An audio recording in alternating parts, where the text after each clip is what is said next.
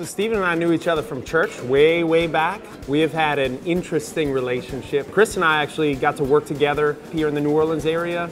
Then we all just kind of started working with one another, and the rest is history.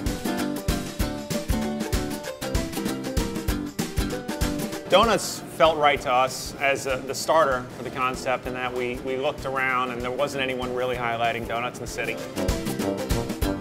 So one of the things we wanted to do when we built the concept out was meet people at any time of the day. And so morning, noon, and night, we wanted to build something, you know, donuts and coffee are just morning. So we said, man, let's meet them at the slider time. Let's meet at the snack time. Every single item we love. It's the best.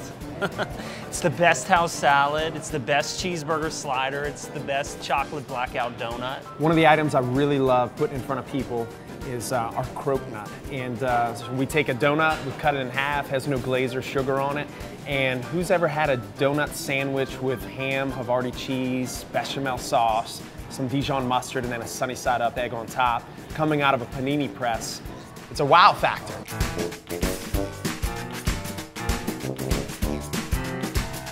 The number one question at District Donuts is, what are kolaches? Even better, how do you pronounce kolache? Kolache? No. No. After all these years, we're still struggling.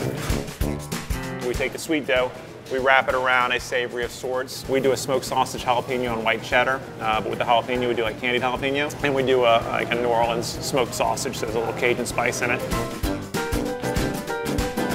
One of my favorite things on the menus are the sliders. If you look at the cheeseburger, which is just delicious, it's made with brisket and chuck. It's got house brine, pickles, and a little slider sauce, American cheese. I love our fried chicken slider too, which has a Greenstein's aioli slaw. We make our own candied jalapenos, my absolute favorite. So you can't forget about the sliders at the end of the day. I love that. We do everything from scratch, and we prefer to do that because we think to get the finest product, to get the premier product, I mean, you've got to fish around and find the right ingredients.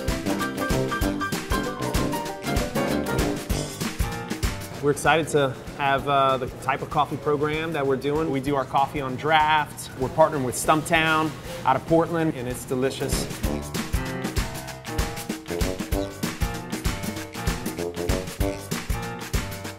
So the menu at the Cosmopolitan, we're doing the same thing we do down here in New Orleans. You know, we're doing donuts, we're doing sliders, we're doing coffee, and we're doing a little bit of beer.